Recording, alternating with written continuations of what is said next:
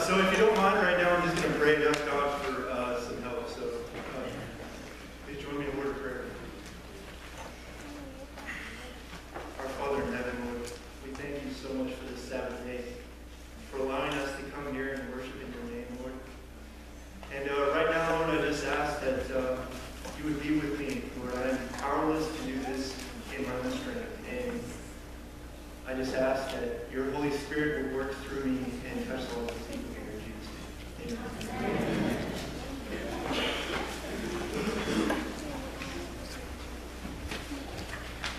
My voice starts to shake when I get in front of people, and it's brutal. Yeah, this is not something that I ever expected that I would be doing, standing up here, talking to people about God. And, I think if you ask my family, they probably would say the same thing. They would say there is no way that kid would ever be standing up here in front of people. And they're here today, so you can ask them if you want to. That's sitting right back there. My family, I'm very close with my family. I don't think they understand quite what I'm doing here. But, it's just, yeah, exactly. God knows. They don't understand it, but despite everything the decision that I made in my life, they have always chose to support me. Yeah, exactly. They chose to support me. And we have a close family. I come from a close family, very tight knit, smaller family. I would say that I'm probably the closest with my sister.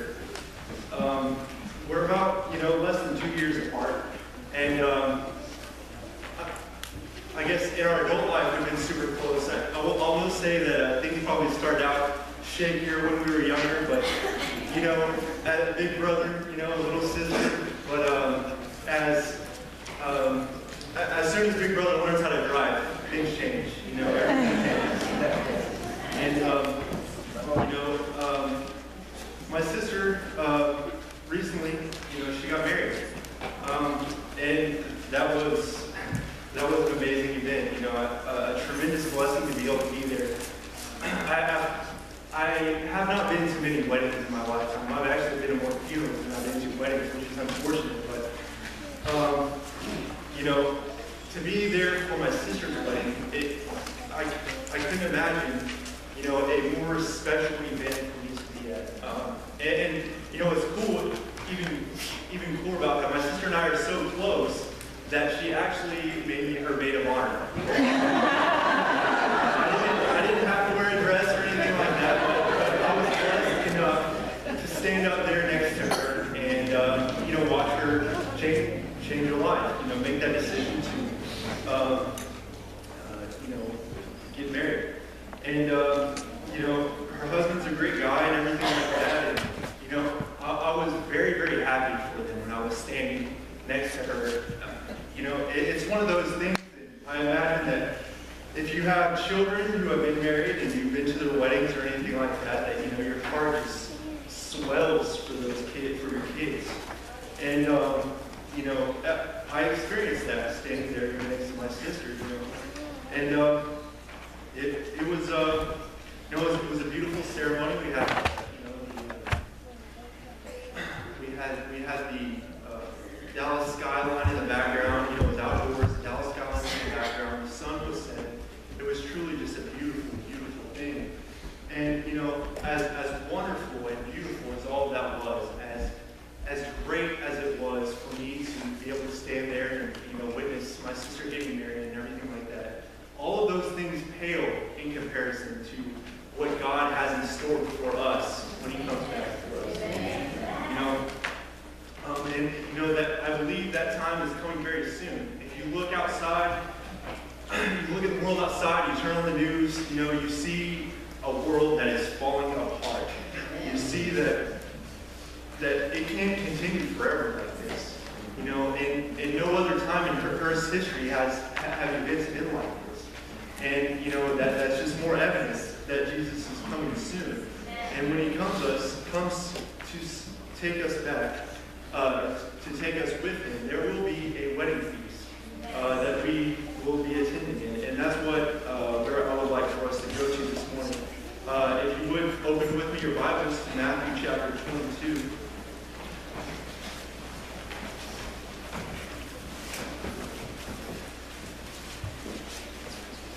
So,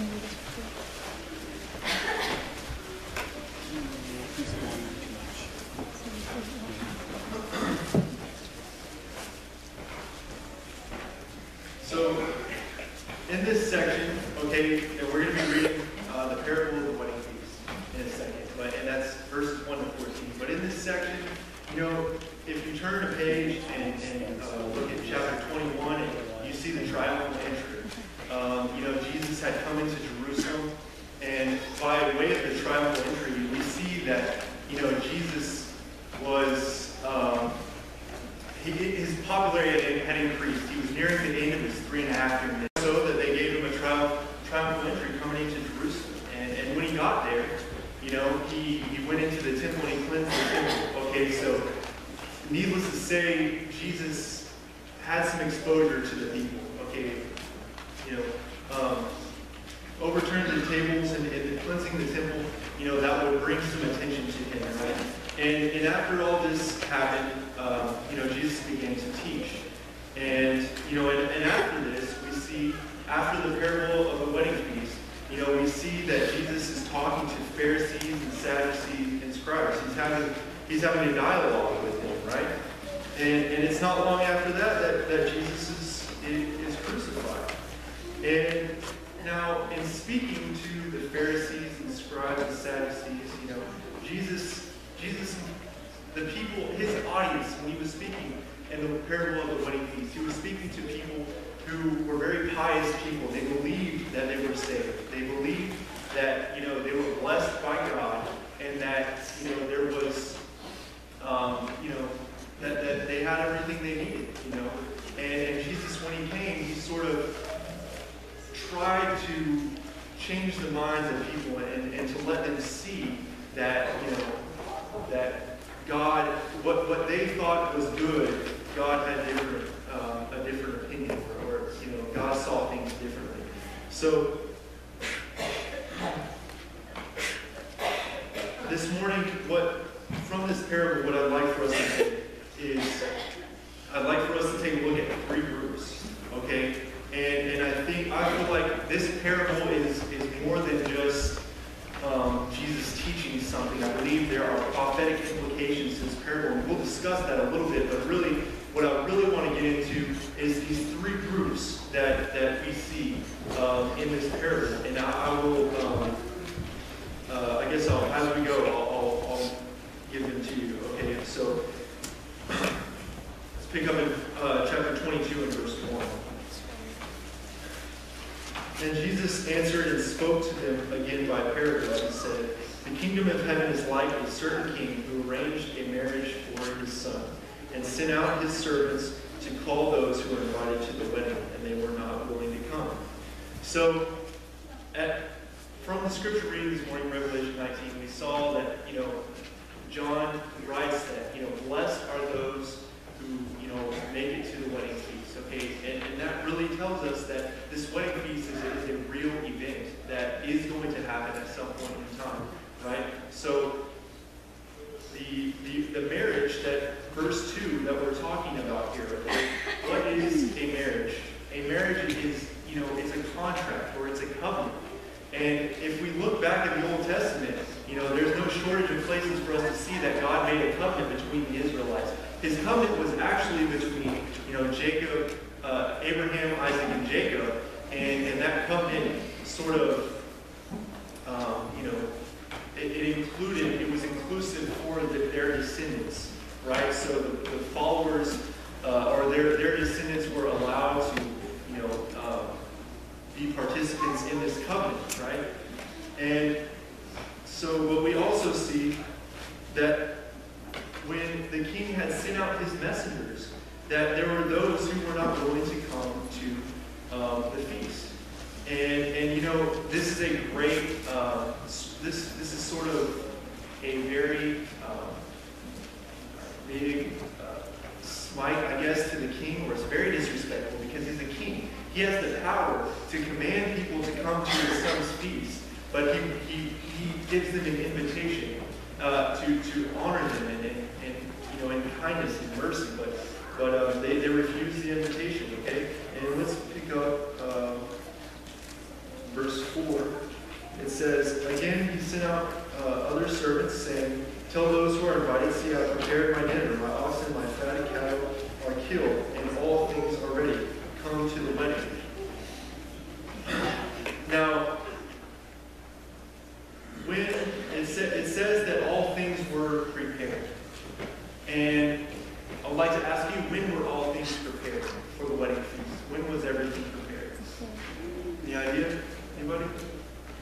It was, I want to submit that it was when Jesus said, "It is finished." When Jesus said, "It is finished," in John 19:28-30, he proclaimed that all things were accomplished, and Jesus cried, "It is finished." At that point, the veil of the temple was torn in two, the rocks split, dead were raised, and after Jesus' resurrection, they went into the city to testify of Jesus' resurrection. And so I think that the veil of the temple being torn in two was really significant of what he's talking about here in saying that everything is prepared, okay? And if that is the case, then, what we're seeing here is basically he was prophesying his death, right? If everything was prepared at his death, then he was prophesying about his death, and that, at that point, there was another call after that to come to the wedding, right? But the servants, again, they went on their way, okay? They did their own thing. They weren't concerned about this wedding feast, and they continued to do whatever they wanted. And in verse 6, it says that they killed their servants. Now, turn with me to Acts 22:3 and 4.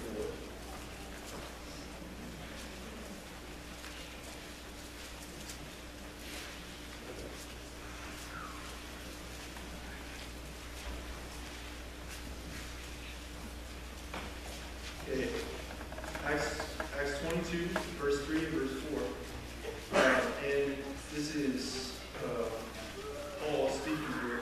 And he says, "I am indeed a Jew born of Tarsus in Cilicia, but brought up in this city at the feet of Gamaliel, taught according to the strictness of our father's law, and was zealous toward God as you all are today. I persecuted this way to death, binding and delivering into prisons both men and women." So we know that Stephen was stoned. Earlier in the chapter of Acts, it talks about Stephen being stoned, and we know that that's one, that was the first, what's the word I'm looking for? There you go. He was the first. But this was not an isolated incident, okay? It happened quite a bit, and Paul himself attests to putting to death these people. So when we come back to the wedding feast in Acts 22, we see that, people, that the people who were invited spitefully killed their servants. They killed their servants, okay? And also in verse 7, if we go, please go back to Matthew 22, I'm sorry, I'm all over the place here. Matthew 22, we'll look at verse 7. It says, "But when the king heard about it, he was furious, and he sent out his armies and destroyed those murderers and burned up their city."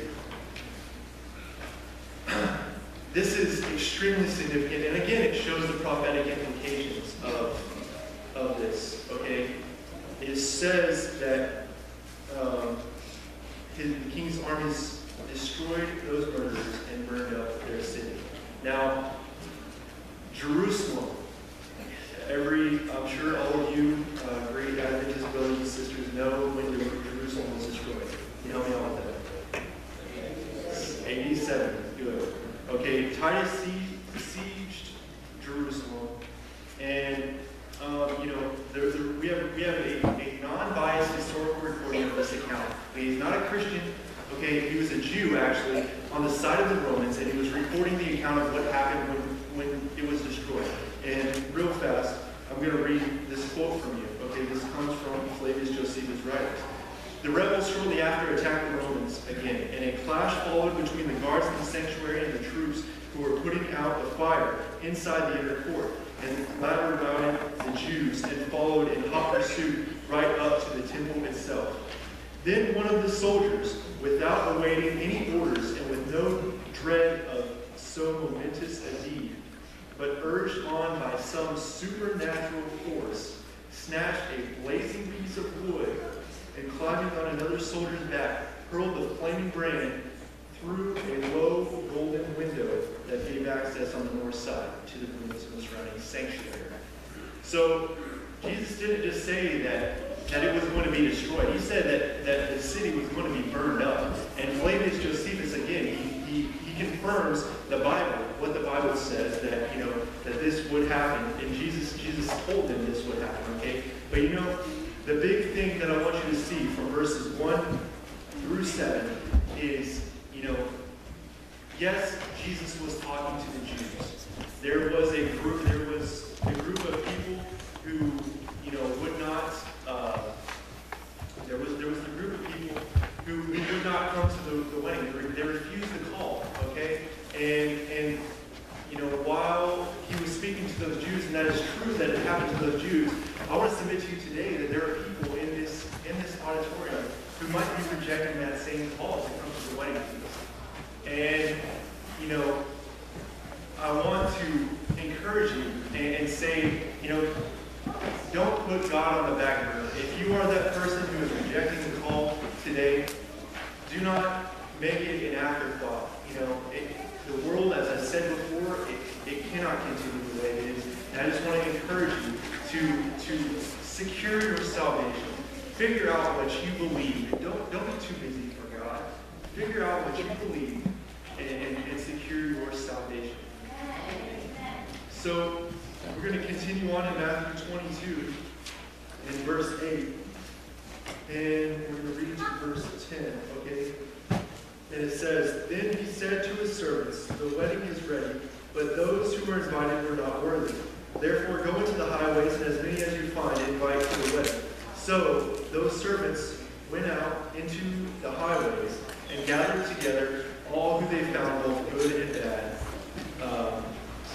And the wedding hall was filled with guests. Okay, and again, this is more confirmation to me of the truth and legitimacy of the Bible. Okay, because this portion of this parable, okay, it speaks of a third call. We had a first call, people rejected it. The second call, people rejected it, and then they sent. And then they sent people to, and then they killed the king's servants, right? But this third call is different because it goes out to the highways. The king says to people who weren't worthy. So let's take the call out to the highways. And this is this event. This is a prophetic account. Now remember, again, Jesus. This was nearing the year towards the end of Jesus' death, but he knew what would happen after his death. And back in Daniel, we find that Jesus, we find what Jesus is saying, and we can confirm exactly. We can tell you exactly when this call went out by the prophecies of Daniel. Daniel 9:24-27, right? It tells of the 70-week prophecy. And I'm going to turn there real fast. You guys don't have to, but I'm going to read some of it on there. Right? Yes, Daniel 9:24-27 is what I'm going to read.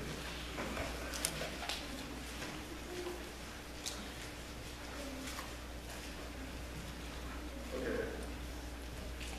70 weeks are determined for your people and for your holy city to finish the transgression, to make an end of sins, to make reconciliation for iniquity, to bring in everlasting righteousness, to seal up vision and prophecy, and to anoint the most holy. And know therefore and understand that from the going forth of the command to restore and rebuild Jerusalem until Messiah the Prince, there shall be 7 weeks and 62 weeks. The street shall be built again and the wall. Even in troublesome times, and after the 62 weeks, Messiah shall be cut off, but not for himself, and the people of the Prince who is to come shall destroy the city and the sanctuary. The end of it shall be with a flood, and until the end of the war, desolations are determined.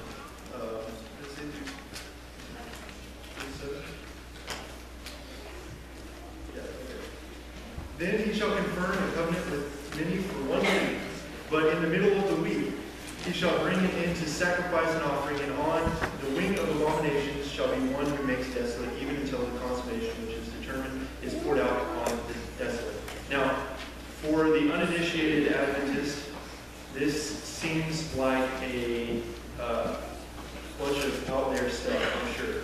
But, you know, it says that from the beginning, or from the time that the command to restore and rebuild Jerusalem happens, okay, and the restore to rebuild Jerusalem happens, and we find that in Ezra 7:11 through 26. It happened. Artaxerxes decreed the king of Persia to restore and rebuild Jerusalem, and that was in the year 457. We can confirm that historically. And, you know, it's in the Bible, okay? So from that point, you know, there's a total of 69 weeks using the day-year principle from, you know, Numbers 14:34 and Ezekiel 4 and 5. You know, we see that, you know, there was, that in 457, the day-year principle is 69 weeks. You know, that puts us at, you know, right at 27 AD for the year that Jesus was baptized, 31 AD for the year that Jesus was crucified, and 34 AD for the year that this call went out to the highways. That's when the Jews rejected God's offer of a sacrifice, and they accepted, and they did what they wanted to do, but God took the call to the Gentiles. And we find that in Acts 28:28. Okay, so for those who have not accepted Jesus, okay, or do not have a faith, you can trust the Bible. Okay, the prophecy is something that sets the Bible apart from anything else. Okay, so let's keep reading. Go back to Matthew 22. I'm sorry, I just took you guys. Yeah, Matthew 22 and verse 11. Okay.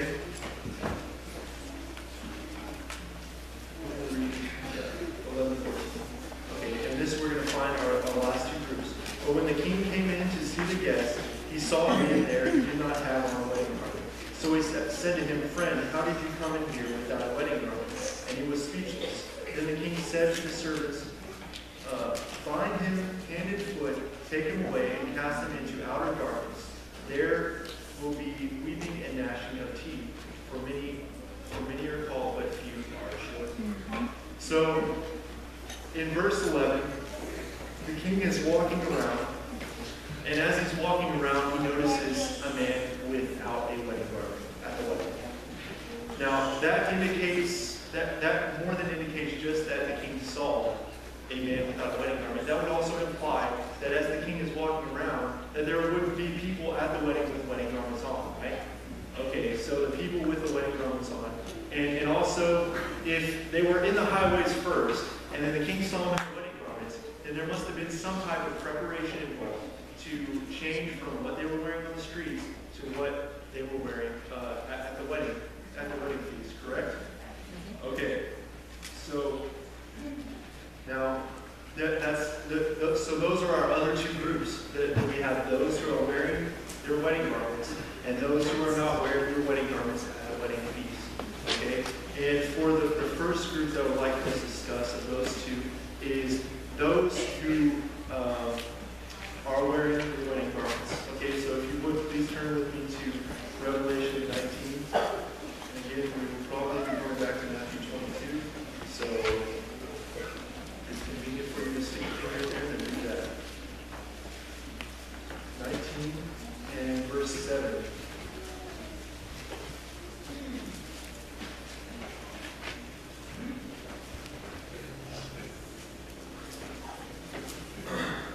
Revelation 19, verse 7.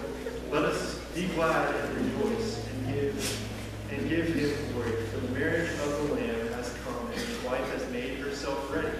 And to her it was granted to be arrayed in fine linen, clean and bright, for the fine linen is the righteous act of the saints. So you can see it says in verse 7 that the wife has made herself ready. Okay, that involves again a period of preparation. There is a preparation that takes place in order to make it to this feast. And in verse 8, we are told that that those who are there in the wedding garments are wearing fine linen, and that fine linen is the righteous acts of the saints, right? So, I want to ask the question then, who are the saints?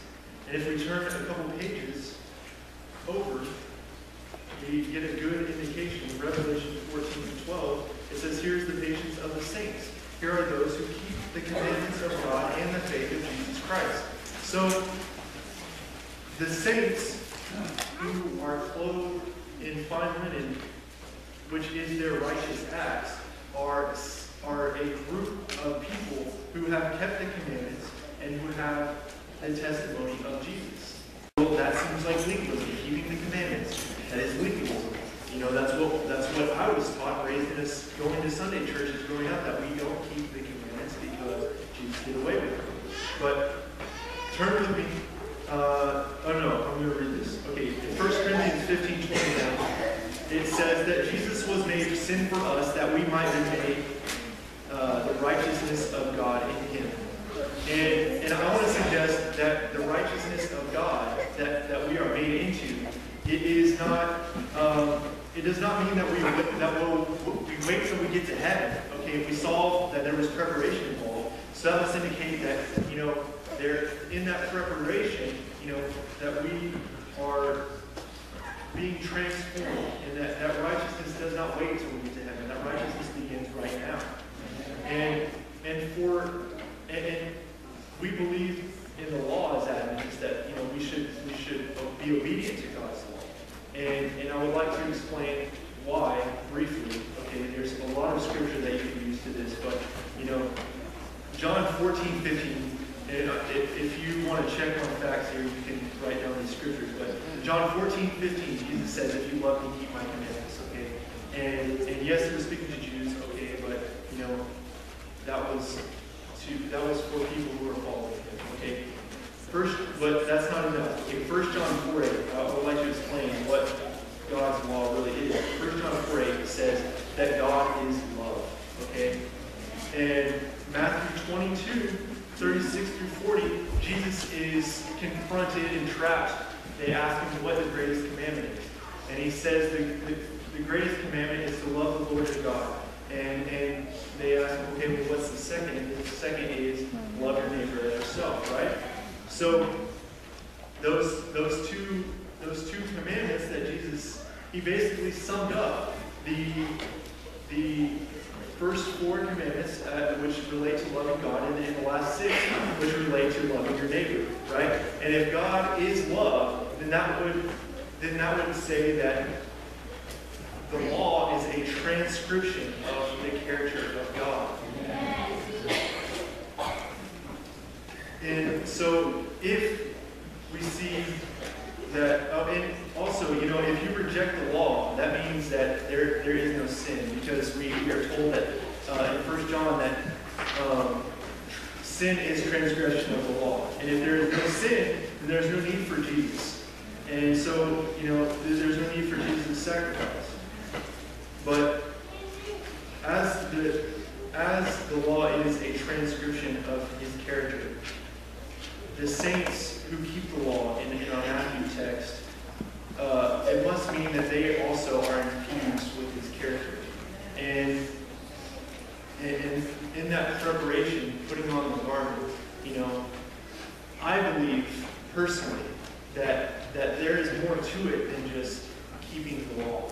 And that is an important part, because I feel like it is a standard that we can measure ourselves by, yes, but I believe that there is much more to it than that. So let's go back to Matthew 22. I don't know where you guys are right now. But Matthew 22, okay, and in verse 11, okay, we saw that we deciphered that there must have been people, some people there in the wedding garment, if the king noticed that there was people there without, right? So that takes us to the third group. And so far we have the group who rejects the call. We have the group that, that's wearing the wedding garments. Thank you. I don't know what's going on right now. But, and then now we have the third group, okay? And I want to read But when the king came in to see the guests, he saw a man there who did not have on a wedding garment. So he said to him, "Friend, how did you come in here without a wedding garment?" And he was speechless. Then the king said to the servants, "Bind him hand and foot, take him away, and cast him into outer darkness, where there will be weeping and gnashing of teeth." Now, that term, weeping and gnashing of teeth, that's a very, very interesting term. It's not used in a whole lot of places in the Bible. I can only find 7 places that it's used in the New Testament, and each time that it's used, Jesus is the one saying it. And it doesn't make a whole lot of sense maybe to us now, but we know what weeping is, and gnashing is sort of a grinding of your teeth. And the definitions that I looked up in doing my research, it had a lot to do with anger, that gnashing has to do with grinding your teeth and sort of anger. But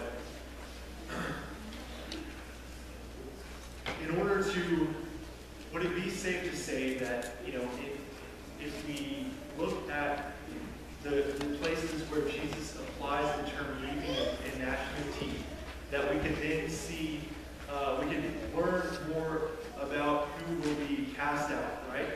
Is that right, everybody? Yeah. Okay, but could we also learn, by those who are cast out, whether it's weeping and gnashing of teeth, a little bit more about those who are wearing the wedding garments? Does that make sense? Okay, so the first place that I would like for us to go to look, we're looking specifically for the term weeping and gnashing of teeth. Okay, the first place I would like for us to go is Matthew 8, 10, and 12.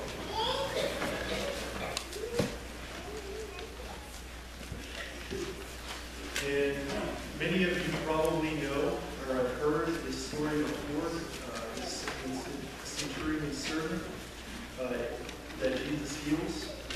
And in verse 10, we'll pick up there, it says, "When Jesus heard it, he marveled and said to those who followed, 'Assuredly I say to you, I have not found such great faith, even in Israel. And I say to you that many will come from east and west and sit down with Abraham, Isaac, and Jacob in the kingdom of heaven. But the sons of the kingdom will be cast out into outer darkness. There will be weeping and gnashing of teeth.'" And the theme of this account that I would like to draw on, I feel like, is faith. Faith is the element that is lacking, that Jesus contrasting the centurion's faith with those of that kingdom, of the Israelites, basically. And so, if you're lacking faith, and you're cast out into where there's weeping and gnashing of teeth, then those who have the garments must obviously have faith in God, right? Okay, let's go to Matthew 13. Turn the page, 2 pages. And we will pick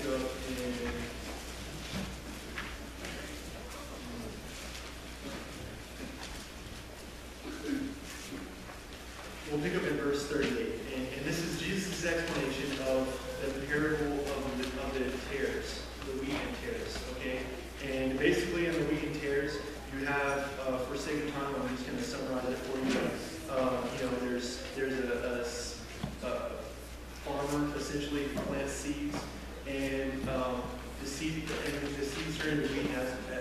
After he plants them, Jesus says that an enemy goes behind him and plants tares, right?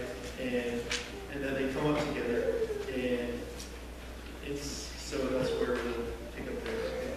38. The field is the world. The good seeds are the sons of the kingdom, but the tares are the sons of the wicked one. The enemy who sowed them is the devil. The harvest is the end of the age, and the reapers are the angels.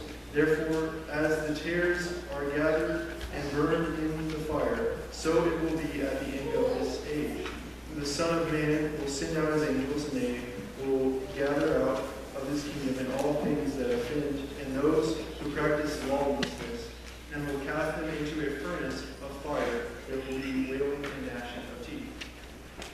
So, again, we see that those who, first is that they have faith, right? The second is that they don't have faith. Those without the wedding garment, the man without the wedding garment did not have faith.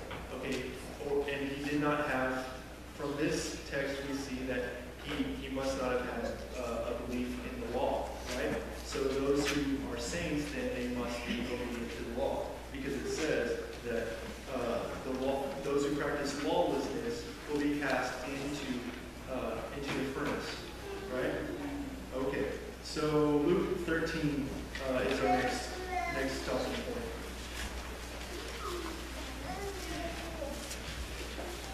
And we're in verse 23.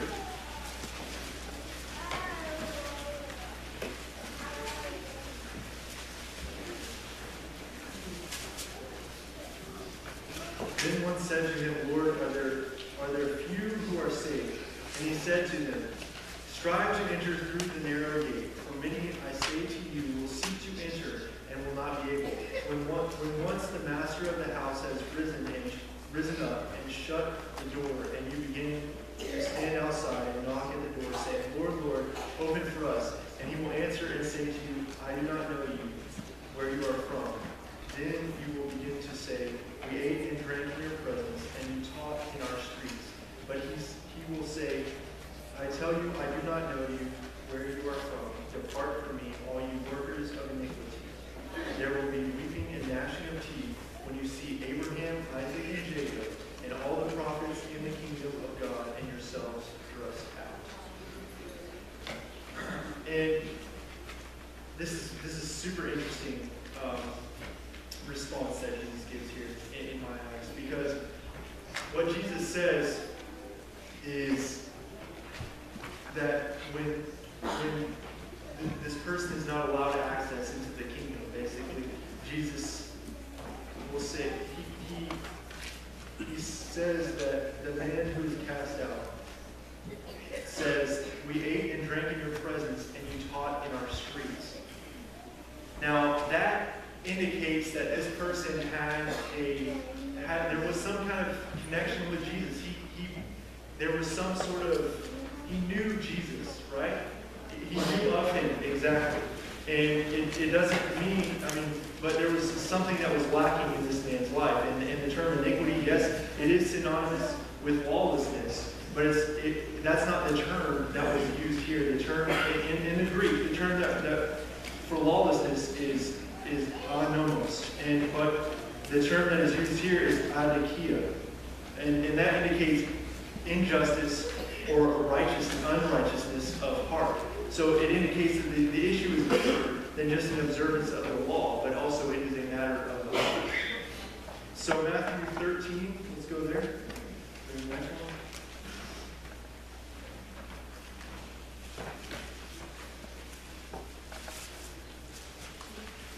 We're verse 47.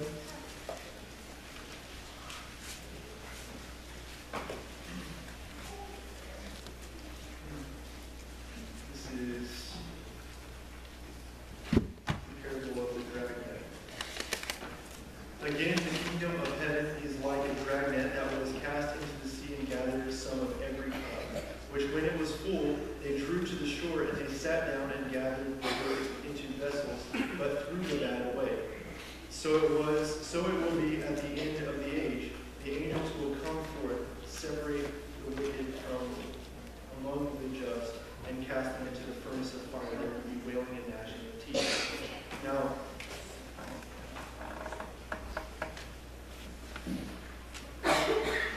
if the sea is the world, okay, and the ones who are gathered together are those who profess to follow Christ, right?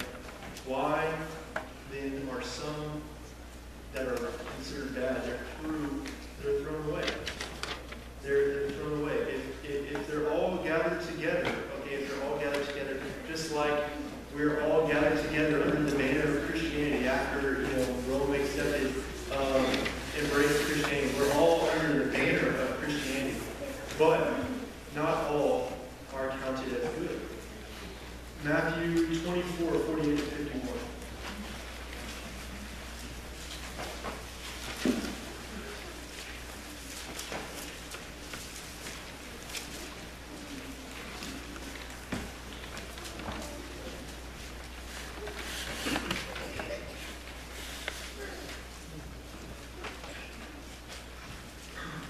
But if, okay, wait, let me start this here.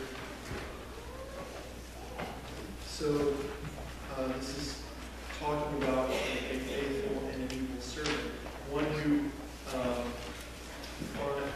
on the first servant, the faithful servant, it says that that when the master comes, the master will find him doing the right thing. Okay, but in verse 48, we pick up. But if that evil servant says in his heart, my master is delaying his coming, and begins to beat his fellow servants and to eat and drink with the drunkards, the master of that servant will come on a day when he is not looking for him, and at an hour that he is not aware of, and will cut him in two and appoint him his portion with the hypocrites. There shall be weeping and gnashing of teeth. Now, again, both are in the same category. They are they're both servants. One servant is doing the right thing. The other one is treating his fellow servants poorly. And this is when I said I feel like I believe that it's more than just a matter of obedience to the law, because as servants of Jesus Christ, we are expected to treat our fellow man in a loving way all the time. That's what is expected of us. And if that does not occur, if the Bible says that this person, the person who does not show love to their fellow man, they will be cast out where there is weeping and gnashing of teeth.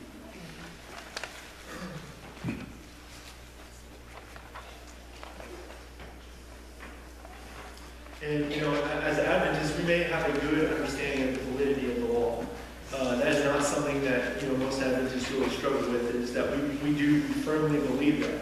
And it can be too easy to sit where we are and look at somebody who does not know to be obedient to God's law and sort of judge them for not knowing that or for not keeping that. But the fact is that we could be sitting there judging them for not knowing or looking down on them for not knowing. And they could be closer to God than we are because they are showing Christ's character to everyone that they meet. And we're shown that example in the parable of the Good Samaritan. So let's go down to, that was message 24. We're going to go to 25. Verse 14. I love this parable, just prefacing it that way. I enjoy this one a lot. So, 14 to 19. For the kingdom of heaven is like a man traveling to a far country who called his own servants and delivered his goods to them. And to one he gave 5 talents, to another 2, and to another 1, to each according to his own ability. And immediately he went on a journey. Then he who had received the 5 talents went and traded with them and made another 5 talents. And likewise, he who had received 2 gained 2 more. But he who had received 1 went and dug in the ground and hid his Lord's money. And after a long time, the Lord came to the servant. The Lord of those servants came and settled accounts with them. So,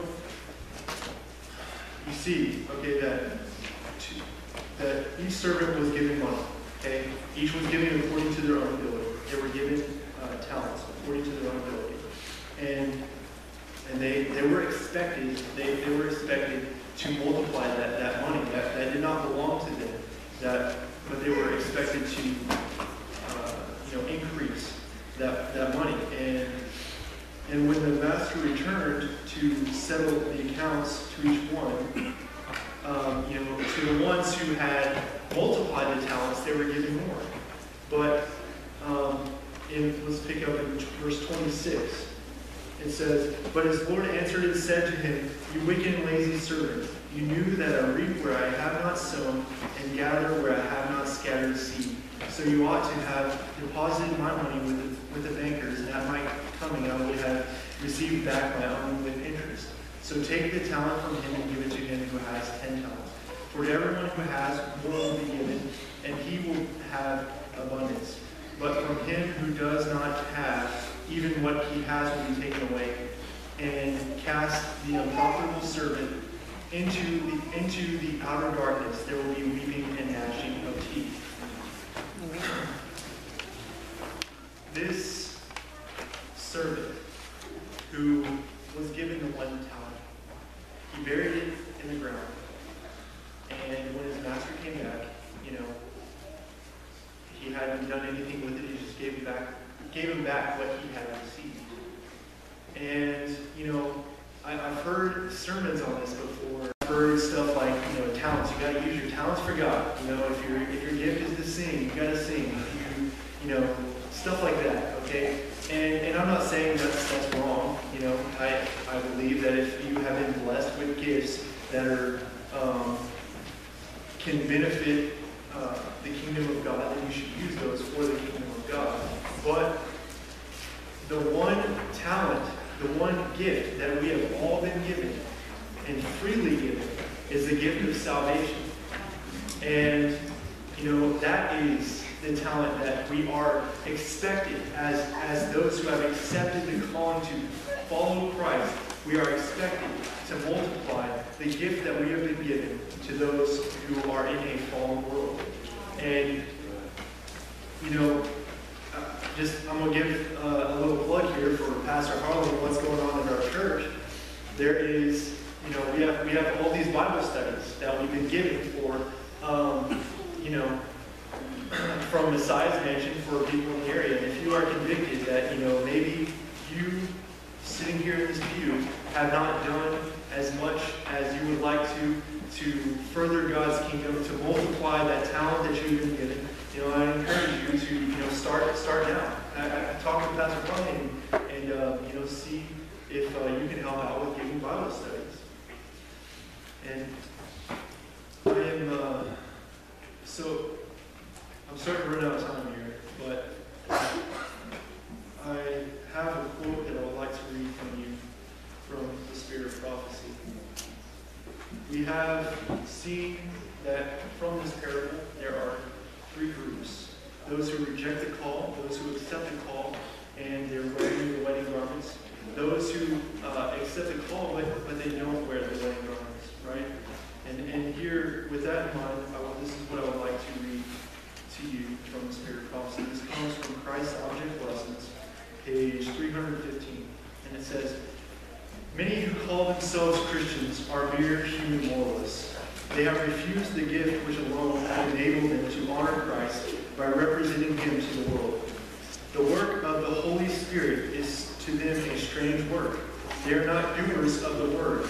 The heavenly principles that distinguish those who are one with Christ from those who are one with the world have become almost indistinguishable. The professed followers of Christ are no longer a separate and peculiar people. The line of demarcation is indistinct. The people are subordinating themselves to the world, to its practices, its customs, its selfishness. The church has gone over to the world in transgression of the law, when the world should have come over to the church in obedience to the law. Daily, the church is being converted to the world. All of these expect to be saved by Christ's death, while they refuse to live his self-sacrificing life. They extol the riches of free grace and attempt to cover themselves with an appearance of righteousness, hoping to screen their defects of character, but their efforts will be of no avail in the day of God." Jesus is coming very soon. The world cannot continue. It can't. It will not happen. God will not allow this world to continue forever the way that it's going. And, it is my hope that in everything that, I've said to you guys today, it is my hope that, no matter where you are in your life, which, if you belong to any of those three groups, which one you are, whichever one it is my hope that as you leave here, you will sort of take inventory of your life. That you will think, where am I now? Where am I heading? And where do I go?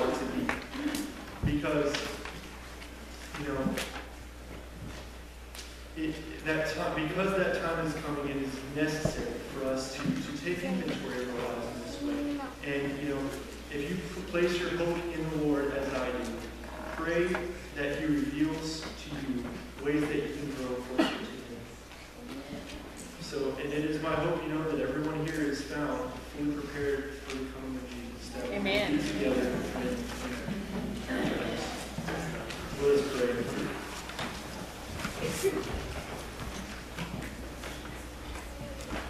Our Father in heaven, Lord, we thank you again for allowing us to come here and worship together on this Sabbath day, Lord. I thank you for every person that is here in this room, Lord. And I pray that now as we part ways, Lord, that your Holy Spirit would abide with these people, Lord, that you would continue to pull these people closer to you, Lord. We thank you for the promise of your soon return, Lord, and we look forward to it. And I pray that each one of us will be prepared when that day comes. In Jesus' name. Amen. Amen.